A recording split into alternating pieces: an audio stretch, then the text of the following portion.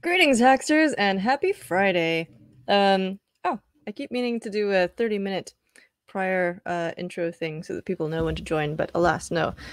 We're just rolling into the weekend with an exciting new project that I've been working on. It's exciting to me for obvious reasons. I've been working on this Joule Thief PCB that you've seen on the site before, probably, which allows you to run projects on dead batteries, be those AA, AAA, or CR2032, all with this PCB that I designed and released back in April for Earth Day. And of course, a circuit is only good as the projects that you can run on it. So the default one has a spot for an LED, so you can turn this into a little night light or a little flashlight or whatever you want. But you can also break that out into another project if you have something else that you want to run on it. And over the past, let's see, 5 months, it's been, I've had so many different ideas, but really, what struck me recently was that we have all these LED tea lights sitting around from my housemate's project, and they come in all different shapes and sizes. So these are the three that I was looking at. Just from these ones were already in my house, and so these are ones that my housemate used for an art project a while ago. We have a bajillion of these. They just needed a little bit of cleaning up. This one is a bit more fancy. It comes as part of a set, and you can turn them all on and off. Well, actually, even these basic ones you can. But these ones can be controlled with a remote control, and you can control multiple of them at once that way. But you still have to leave them on in between them with their little radio receiver going, and they only run on a CR2032 coin cell battery, which does not last super long, let me tell you. So in between uses, honestly, even just while they're sitting there waiting for me to use them, they tend to run down. Uh, and I haven't replaced the batteries in them, and they just sit around, even though they're kind of a gorgeous, atmospheric effect. And then there's these other ones that are a little bit more basic, which are sort of similar. They've got this little rocking flame situation going on, some candle flicker LEDs, and all that good stuff. But with all of these sitting around, it seems like the perfect candidate for the Joule Thief because they take a small amount of energy, but not insignificant. They'll eat through those batteries like nothing. And in the Joule Thief PCB tutorial, there's a little bit of a long-winded detour around my personal history with the origin of this circuit, which is kind of cool for me personally. But yeah, I give a vague description of how the Joule Thief works and link you to a better one that's online, but you can also see Big Clive's original one. He's the one who coined the term Joule Thief. This is a circuit that originally was submitted to an electronics magazine back in 1999 by someone called Zed or Z Kaparnik from Swindon, England.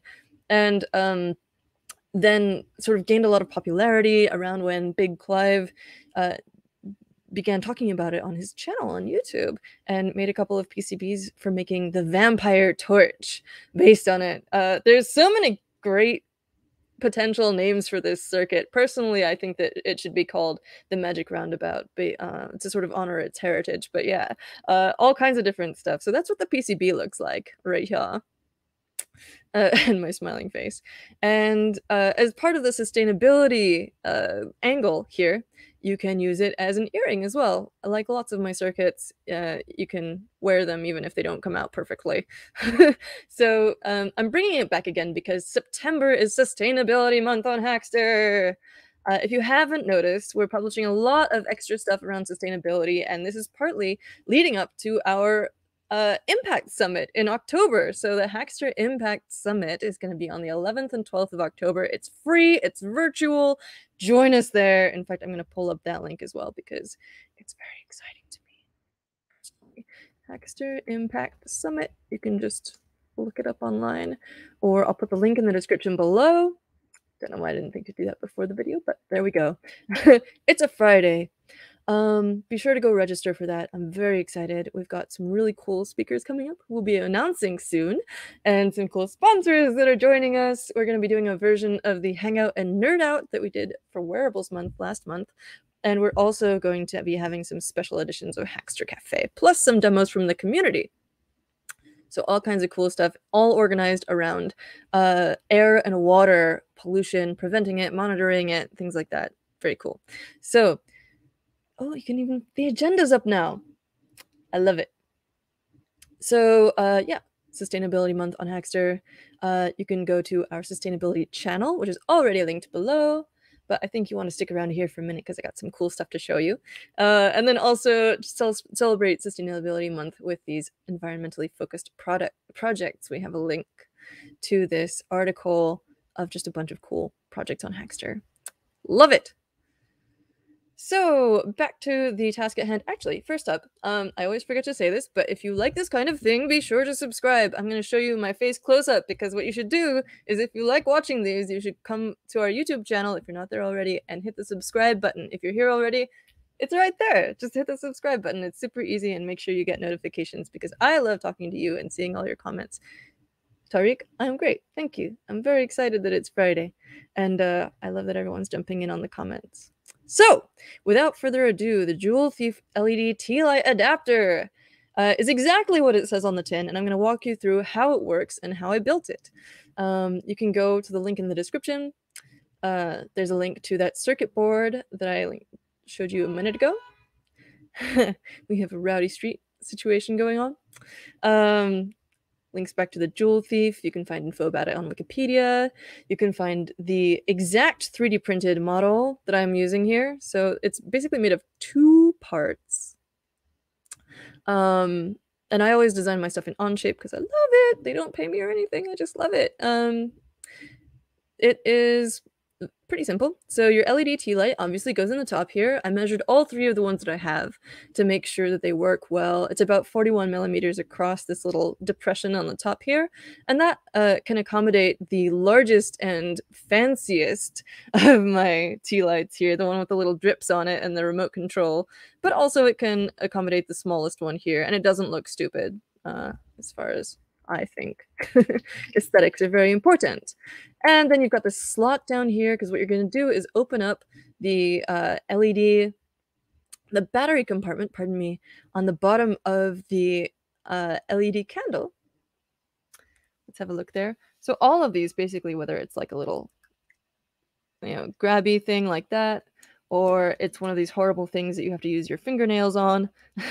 Either way, you're going to end up with a CR2032 coin cell battery on the bottom, usually a switch.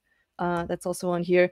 If you want to get more intense with the disassembly, you can actually reuse that switch. And I kind of designed this with a deep enough hole over here that you can fit whatever kind of switch is in here. But in this case, I've just decided to use a one that I had lying around because it's a lot less sort of hacking on the original, and I wanted to show the sort of very simplest way of doing this, which I think is quite friendly. You take the battery out of here and you let's actually do it. I'm not going to solder up another one of these because finding the Joule Thief coils takes forever. But yeah, usually if there's a contact on the side, that's your positive contact. Deltron 3030 positive contact. This side of the battery, positive. See how it wraps around here? That's usually your positive. This flat part on the bottom is your ground, so that's going to be your ground contact. You're going to solder to both of those. Make sure the switch is left on, because that you're basically switching the power further downstream towards the battery. And so you want to have this on so that when that power starts flowing, it automatically gets put through to the LED.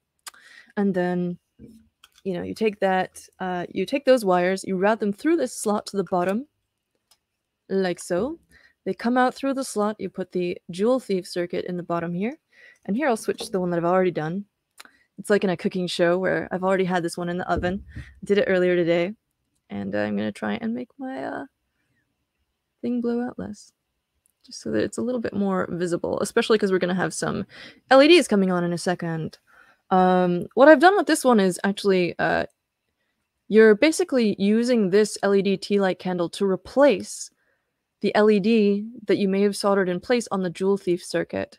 So the PCB comes with a spot to put an LED in it, right? And you're basically just replacing that with an LED tea light. In this case, I've left the LED on and also connected the tea light because it can easily power both. But yeah, that's what you would do. And I have info about that on the tutorial. Let's take a look. Yeah, so here you can see where the LED is attached to the top. We're just turning that into a candle. Let's take another look. So that's what these two wires are. See how they're coming in through the slot in the bottom there? Up to the top. And I've just sort of foam taped this candle in place. It's easily removable if I want to swap it out with something else. And then the brightness here is really killing me. I'm sorry, folks, but I gotta show you in a little bit more detail, because a lot of this stuff is very dark that I've printed with, and also the PCB is a dark purple. So the Joule Thief is also switched on if you've attached a switch to it already. Otherwise, you would just solder it permanently in the on position if you want to use it in this circuit. It's very important that all the switches for the LED tea light, for the Joule Thief, are on, and then you're just going to make sure that you're breaking and connecting the circuit with this switch. This is where you would usually connect the battery to the Joule Thief, and that's exactly what we've done here with these other wires, routed them out and around to here, where this one connects to the ground side of the battery, this one connects to the positive side, and then you have a little switch. And let's turn this on. Woo! It's so magical! Okay, so a little bit about how this is constructed, and I'm going to get our focus into shape here so that we can see what we're doing. There we go. So we've got our switch over here, and the way that we've connected the battery is it's printed in two parts. There is a slot here on the right. This is an earlier version before I realized I needed a lot more space for the ferrite toroid to sit in here and also the wires to get routed. So there's a clip that gets pushed into here, and it's sort of a little C shape, and that provides the springiness, the tension against the battery. And then I've also covered that with conductive tape. Originally, I started out with soldering to copper tape, which is easy to solder to and nice and easy to stick to things. But I realized that there wasn't enough tension in the circuit to hold the battery in there and make sure that there was a good connection because it kept turning off. And so I had to add a few layers of maker tape. And I'm going to show you that in a second as well. But yeah, basically, instead of hooking up a battery directly to the Joule Thief, we're hooking it up through this power switch. And instead of soldering an LED onto the Joule Thief, we're going to leave it there, or you might not solder it on it at all in the first place, and we're going to put that LED tea light in there. So now that is on, and it's beautiful and homey, and we're just using up dead batteries. That's all we're doing. It's stuff that wouldn't run, another flashlight or whatever, but the Joule Thief is just this magical way. Obviously, it's not actually magic, but it is, in my view, a very magical circuit that allows you to amplify the voltage that is coming through this circuit and be able to run projects off of it, even though the battery is supposedly dead. So I have just a huge number of batteries at home that I'm ready to drop in here at a moment's notice. And let's talk about a couple more things here. So here's what this looks like when you haven't got the components in it. You can see that I've routed these things around. There's a slot coming from the candle depression at the top to the bottom. This is a horribly failed previous print. This was also an experiment in printing with closed-loop plastics, which is a recycled filament. And it turns out that this UHIPS plastic, I was still using some PLA settings on this, I think, by accident, and so that's why it cracked apart like this. It needs much higher heat, and so I also had some issues with it pulling up off of the print bed. This is pretty warped, but we got there in the end, so just use higher heat. But this filament is very cool. It's like a, as I said, recycled UHIPS filament from, I believe, plastic cups that comes from closed loop plastics. And here's another previous version. I just like showing off the, how far we've come, basically. I think this one came first. I ran out of filament. This is some previous PLA that I was trying to use up, but I didn't have quite enough. It was good to be able to verify the size of things and make sure that the shapes of the other things were coming out well. I knew I needed to get rid of some of the density of this support material so it'd come out more easily. This guy came out next. Obviously, a little trouble with the printing. This one came out and had a lot of serious warping, and I also realized that I hadn't yet actually figured out the clip part, the mechanism to provide some springiness and tension against the battery. This was just sort of a proof of concept, and it was useful in that way. This guy was my second to last one. Still issues with not printing hot enough. So, you can see this sort of struggling to squeeze out the melted filament, and also how these are not melted really enough, so they don't look uniform. And this wasn't deep enough either. But we had the general idea going, and you can see how I had this spot for the clip, but I didn't have any way to dig out the filament from it. So there's still some filament left down in there, I think. And this is a bit broken because I couldn't get it out without sort of digging in there. So this new version has, I'll just show you. The new version has this slot here, so that I can just get in there with the tweezers and dig out the support filament. That's all that's for. So yeah, your little C-shaped clip here is what holds the battery in. It gets sort of rotated 90 degrees and stuck in here. And it slopes down in such a way that it's easy to insert and remove the battery because you've got this nice smooth slope. Here's the routing. I learned recently how to do screw helix threading in Onshape, and it has to do with creating a profile and a sweep. So the profile is the sort of cylindrical shape that I made here in this sketch, and then you sweep it along a path that I drew in a sketch on this face. So it just cuts out that semicircle shape along this path, and then it helps to fillet those edges so that the wire isn't getting sort of abraded. And also, I made sure to extend my sweep path beyond the box that I was sweeping into, because I noticed that there were some issues with it not removing all the material that it needed to. It would like stop short of the face where it needed to intersect with the box. So you got to make sure that you're careful with that. I could show you really quick, and then I'm going to undo it. But if I put this path right up against there, see, it's getting swept along this path. Then we will end up with a partial occlusion of this little routing channel. So to avoid that, you just make sure that the path comes into the box, past that face, and it all works out more nicely. What else? There's another little channel where I can dig out the filament from this box, which is for the switch, but also that is so that I can stick the wire through. And what I've used here actually is, instead of cutting a whole other length of wire to go from the switch to the main body for the battery, I've just used a cut-off resistor leg, because it's longer than an LED leg, I think. That's why I think it's a resistor leg. I just dumped them all into a little container I have here. Mentioned this in a stream a couple of days ago, but I have this, box of headers and stuff, but in here I also keep a bunch of little cut-off LED and resistor legs for just making little quick short connections like that. You don't have to strip anything. You just make sure that you hold it with tweezers so you don't burn your fingers. And there you go. I'm not sure how long this will last, but it probably depends on how dead the battery was to start with. So yeah, just to review, we were just looking at where the wires are swept through. Gonna focus up closer again. Yes. Okay. We were just looking at where the wires are swept through. That's the one where the occlusion was when I changed it. Here's the other one. Here's the switch, sort of buried in there. Here's you can't really see it, but there's a little resistor leg that's swept through this hole over here and soldered onto the conductive tape. And then, yeah, the clip is in here with more conductive tape on it and extra layers of maker tape to hold it in place more tightly.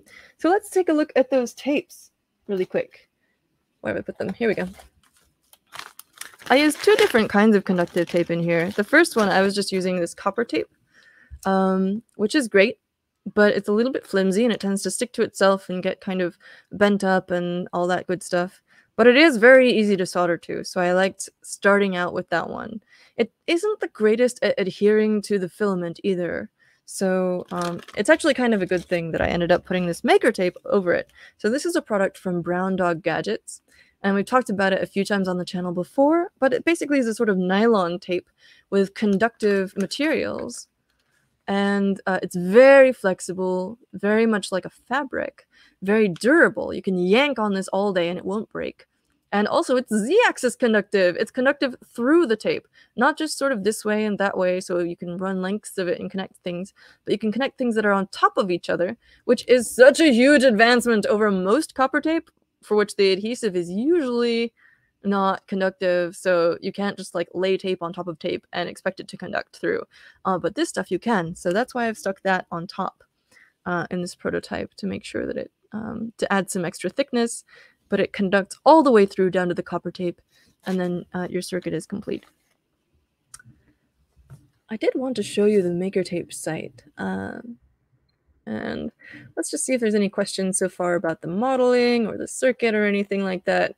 I'm not going to attempt to once again describe the Joule Thief circuit because that has gotten me in trouble before. Cool recycled filament. Oh yes, I was going to show you the closed loop plastics filament. So let me pull that up really quick, and I'll also pull up the MakerTape. Closed loop plastic nebula black U-hips filament. MakerTape, 1/4 inch. Here we go.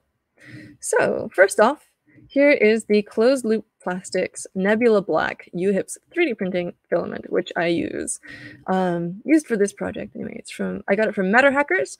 There's a number of other recycled filaments coming out as well, including some recycled PLA, I think, which might be easier for me in the future. As I always mentioned, PLA is sometimes celebrated for being biodegradable, but the issue is that you have to have it in a sort of industrial or municipal composting facility rather than trying to compost it in your backyard, because it requires extra temperature and pressure that you're just not going to achieve on your own. The U-hips is recycled in the first place, but I've found it a little bit more difficult to work with. But I think that that's also just because I need to make sure that I'm using a hot enough setting. So there's also these other colors. There's Party Pink and Nebula Black. That's what you get. My guess is that this is made from Solo cups. Post-consumer plastic cups and lids, you know. Each spool is produced in Long Beach, California, where plastic waste from the community is given new life as 3D printer filament for makers, engineers, and enthusiasts everywhere. And it's also pretty affordable. Look at that. Often you'll see like a kilogram of stuff for about $40, depending on what you're looking at. 25 is like not unusual, but it is good. It's not like a super stupendously expensive filament, and it's wonderful. Look at that. Totally Solo cups. And the MakerTape is over here. So this is the Brown Dog Gadgets MakerTape, which we've featured a number of times on the channel, and I might link to some of those in the description after this as well. Haven't used Onshape yet. Mostly used Fusion 360 so far. I started learning 3D modeling on Fusion 360, and I think it is a great, application. It's really cool how it can interface directly with Eagle and some other of Autodesk's tools now that they've been acquired by them. I think that Fusion 360 is a great tool, but I like the flexibility of Onshape because I don't have to worry about file versions. I know that when I go to the tool, it's gonna be the most recent version of the file, and it has lots of the same features as Fusion. It has a slightly different way of doing things, but you've still got a similar thing to the history over here, you know, where you can sort of go back in time. If I'm working on this sketch, it'll just show me what existed when I did that sketch. And then once you're done making your tweaks, it'll like update everything to the present. And I just love the shape of this thing. It's really fun to play with. It's very simple, actually. How did I do this? I did. Oh, you know what? I think I did it with bevels, or chamfers, rather. So we can walk through it, actually. So here's sketch 3.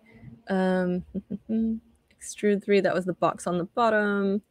Some sketches, some sweeps. Those are more stuff from the bottom. Fillets, those are also when I was making those channels.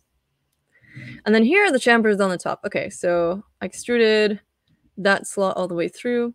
Then we started making the shape of the thing. First with these curved chamfers along the sides of this. I don't know if this is actually a rouleau triangle.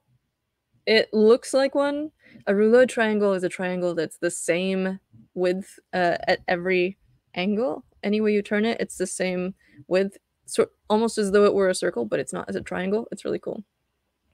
So that was the first chamfer, and then the second chamfer over here, going like that. And there was a third one. I think that was just the inside of the depression here at the top. Yeah. So you get this kind of cool sci-fi effect just by doing some chamfers, and I really love this technique because it comes out with a really beautiful, clean aesthetic, but also not just like a boring shape. I love it. Ah, yes, yes, yes. Love seeing the growth of recycled and upcycled filament types. Yes. Darian is oh, it's Darian. Oh, hey. Darian is such a cool guy. Where's my newt? I've still got the newt on my desk here. It's been a while since I actually used it because I stopped using it for the tracking that I was doing, but Darian makes this really cool thing called I promise I will answer your question. But you just got to see this really awesome little desktop sort of companion that Darian has made with its own OS, with these little touch buttons and a LiPo battery holder connector and USB-C, and this amazing little, living hinges flexi wood holder. Love it. And I still keep this on my desk. It's one of my favorite things, and one of the most functional pieces of desktop technology that I've found. Okay, enough about that. Is Onshape free to use? Yes, it is. So I stay on the free version. It is free with the caveat that your designs are public. I've never had an issue that I've noticed with anyone ripping off one of my designs. And also, actually, I love that part of it because it's very easy to share stuff. So, anyone, I've shared this link here, and I can copy that easily, and anyone can go find that and export it and print it, and it'll update when I update it, and I don't have to re-upload anything anywhere. I can just share this, and it'll be the most recent version in perpetuity, which I think that Fusion also has some features like that. In fact, it used to infuriate me when I was working with it. I think they've changed this, but you could model locally, which you can't do with Onshape. You cannot model offline. But Fusion used to require you to go online to export your model. Like, you could model everything, but then in order to export, you'd have to like connect up to the internet, have it like upload to their servers. They'd I think turn it into an actual model on the servers, and then you download it from the server, and that just drove me bananas. So here, at least, I think they changed that. So no shade. I haven't used Fusion in a number of years just because honestly, just this is comfortable for me. It does what I need it to do. Tinkercad is a great place for people to start out, but it has some issues with parametric design. You can't get as precise with it. I actually made something again recently, a little phone holder with Tinkercad. I'm getting off track here, but I promise we'll wrap up soon. This is just like a little egg shape that I turned into a little guy that can hold your phone. Also, that cracking problem because I didn't have the nozzle hot enough. But, it's very simple to throw together cute little things like this in Tinkercad. But, if you want to get it to be parametric at all, or if you're trying to go back and forth and change things at different stages in the process, you will rip your hair out. I promise you. But it is really cool because it also can interact with circuitry. They have some interlacing. I think that actually Autodesk also bought Tinkercad. Could be wrong. But now they interact with all their other products and stuff. So Tinkercad is another great option, especially if you're like new to 3D modeling and you want something. Onshape is free. Yes. But if you want your designs to be private, then you probably need to pay for it. Fusion still does, I think, for some SDLs. I'm curious as to where I was in my little rant when you said that. I think what you are referring to is when I said that it requires you to connect to the internet and upload your model in order to export the STL. And I'm going to guess that that's what you mean. Ah, yes, I was correct. they were acquired by Autodesk, which is cool. They're all part of the same ecosystem now. You know, you could sort of grow with it, which I do like. But I would still probably stick with Onshape if I were starting again, because it's, you know, it's parametric. I love this way of building where I sketch something and then extrude and sketch and extrude and fillet and chamfer. I use those two tools so much, and obviously those are going to be part of many different software packages, systems that you can use for CAD. But yeah.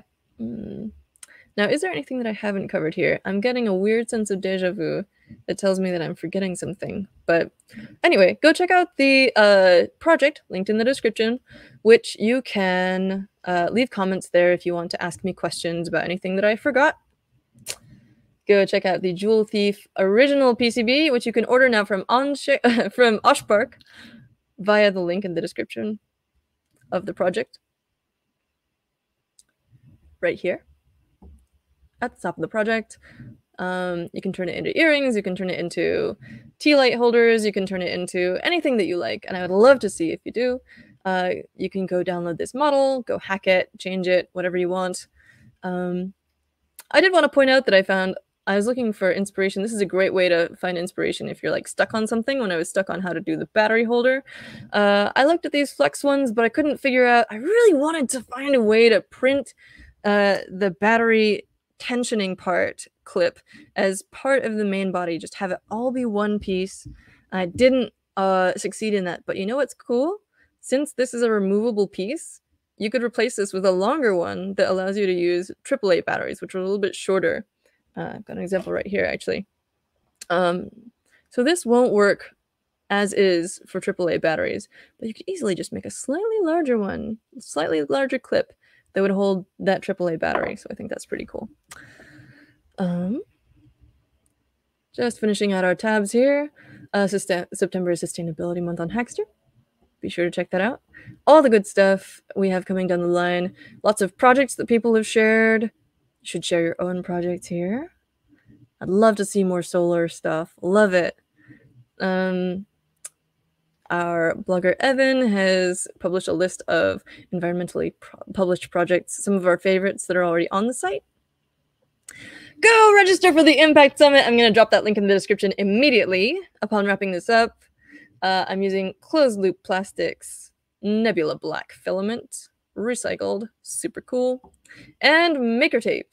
You can get standard sort of this boring copper conductive tape. Can you tell that I'm biased?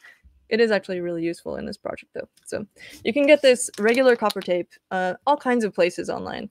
The nylon Z-axis conductive all the way through conductive tape is a product of Brown Dog Gadgets, and I highly recommend it. It's awesome, and that's actually what I used usually with the Joule Thief. When I don't have it in a project, it's a nice thing that you can use to connect to the contacts of the PCB so that you can attach it to any size of battery, including CR2032s. I hooked up a CR2032 battery to the Joule Thief circuit using this, and it worked just fine. So conductive tape is the name of the game. It's great. Yeah, go be sure to check all of that out. And of course, as always, be sure to subscribe so that you don't miss any of this stuff. Get notified when we go live. And I'll see you twice next week. Hack on.